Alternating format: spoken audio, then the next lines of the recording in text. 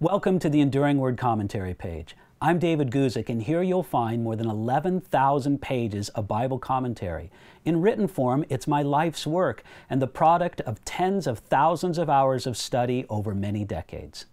You'll notice that we present the commentary in an expanded outline format. That makes it easy to find what you want quickly. You'll also notice that I use and quote many other Bible commentators and teachers, ancient, old, and modern, with a slight preference for the old guys. A work this large is under constant revision, improvement, and correction. So if you've got comments or suggested corrections, send them in and we'll consider them.